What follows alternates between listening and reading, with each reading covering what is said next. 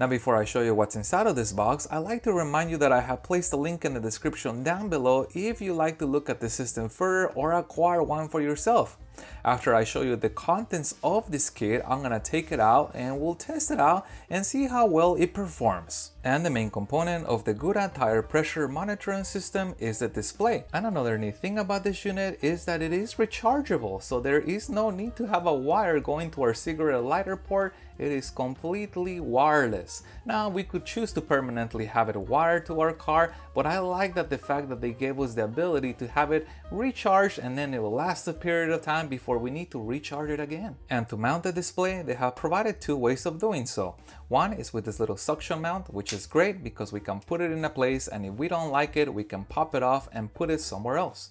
And the mount also has some adjustability for us to aim the display towards us. And the second way of mounting it is with this little bracket. And this method is a little more permanent because they include 4 screws, and the idea is that you will find a place in our car and we will screw this down permanently onto our vehicle. And here's what the tire pressure sensors look like. Now what's interesting is that this system supports a total of 12 sensors. That is, if our vehicle had 12 tires, we can monitor all of them at the same time. Now my vehicle only has 4 tires, so I only need 4 sensors. Now the sensors do require a battery. They are not rechargeable. They require the standard CR2032 battery, which is a long life battery, so it should last for a long time. Now I do want to show you the size of the sensors. I'll put it in my hand first so you can kind of see what that looks like. Remember, these things aren't meant for a large vehicle, and you can see on here that if I were to measure, it's about 1 inch tall. So if you were to try to use this in a car, would it work? Probably, but it's probably gonna stick out quite a bit.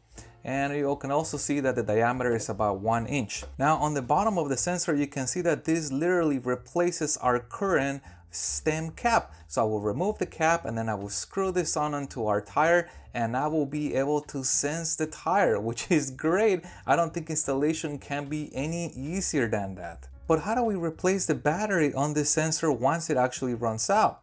Well, if I pop the little cap on here, you can see that the battery is there, so it can be replaced and this thing can be re-closed again. Now there is a little O-ring on here, and there is a special tool that they provide to fully close and lock this because this is rated against weather, so it will be water resistant when it's mounted in our car as long as we close this completely and the O-ring is in good shape. And as far as the accessories, we get this little micro USB cable to charge the display or just to keep it on all the time. And then we also get a baggie with extra hardware, extra O-rings, and extra lock nuts to make sure that those valve stem cap replacement sensors do not come off. And then we also get this little special tool, as I mentioned earlier, which will allow us to open this and swap out the battery and then close this and re-lock it again. And we also get a couple of identification labels which can be placed on the tire sensors, because remember, they're all identical. So if I take them off the car and I mix up their position, I may not remember which one was in the front or on the back or on the left or on the right. So it is handy that they included those labels. And finally, they included 3 pieces of information. This simple 2-pager installation guide for how to install the actual sensors. Then included this quick installation guide, again just a nice little 2-pager on how to program and use this little display. But if you love reading and you like to get into the depth of the system, they included a full user guide that will go through all the little details of the full capability of this system and what it can do for you. Before I mount the sensors onto the tires, I'm gonna assign them or program them. And as you can see, I have placed labels that they have provided in each one of the sensors. Now, where I put the label doesn't really matter because the sensors have been programmed. But once I program them, the number is gonna allow me to identify where did I program them to, either the driver, passenger side, front or rear. So I'm gonna move this one out of the way. I'm gonna start with number 1. I'm gonna turn this unit on, and notice it's rechargeable, there's nothing plugged in, and I'm gonna go ahead and select the code button.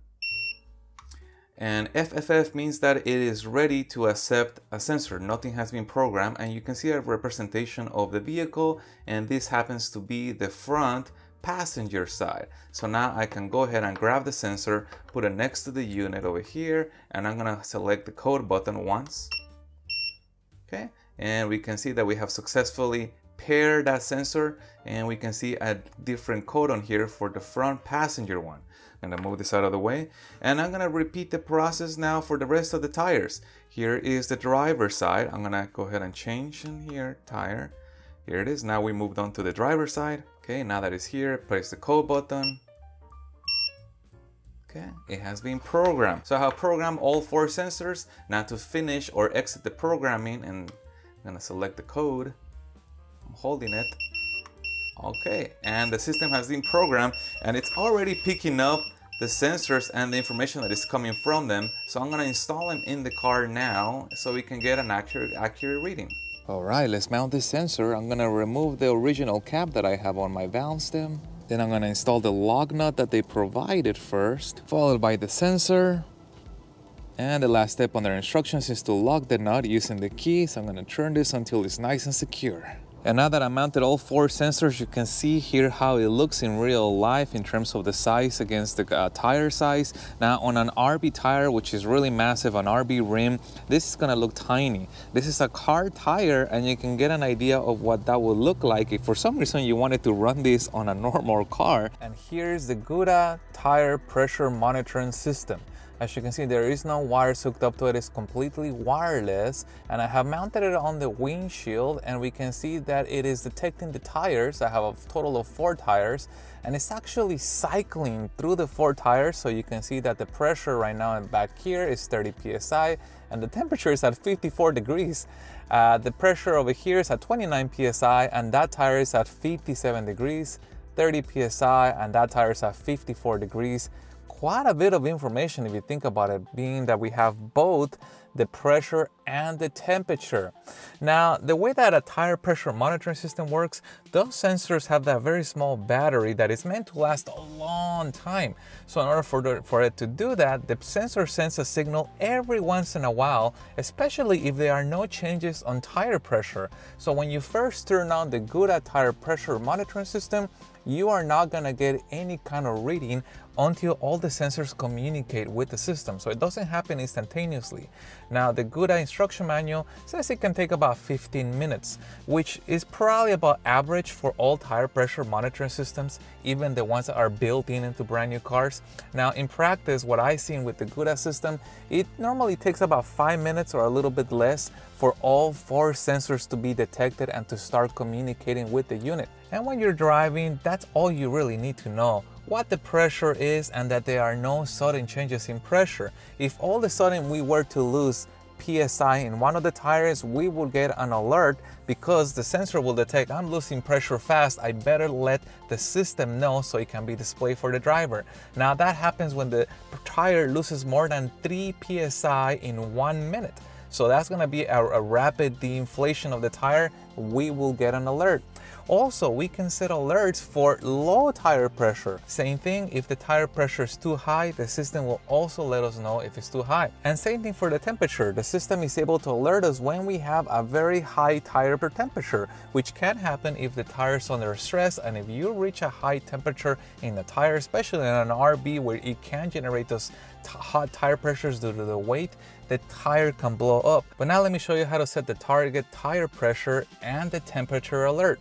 If I hold down the set button for about 3 seconds, the system is gonna go into setup mode.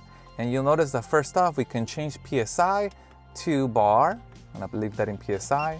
If I hit set one more time, we can change between Celsius and Fahrenheit. And if I hit set one more time, we can set when the temperature is too hot for us. In this case, I have it set at 180, but let's say I want to be notified at 169. How about 165? That sounds like a nice number.